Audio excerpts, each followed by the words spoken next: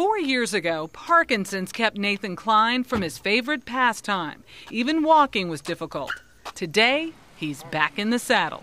I feel great. I swim, ride my bike, do everything that anybody that's normal can do. Klein was a guinea pig, the first patient ever to undergo gene therapy to treat the incurable brain disorder, which affects as many as 1.5 million Americans, including Michael J. Fox and Muhammad Ali. With Parkinson's, part of the brain becomes overactive, triggering abnormal movements like tremors and stiffness. For the experiment, published in the journal Lancet today, doctors took a gene, packaged it into a harmless virus, and injected it directly into the brain. In theory, that gene calms down the abnormal activity.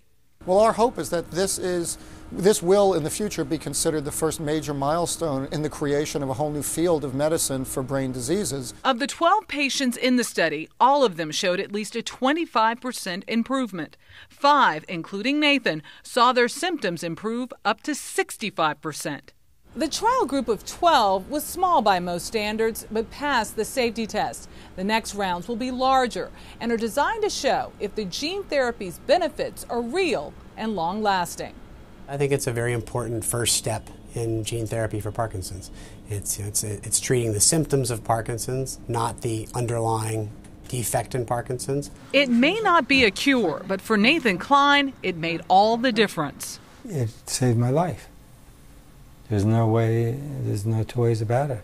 I'm better, I feel better, I act better.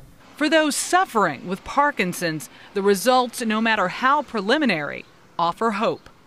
Michelle Miller, CBS News, New York.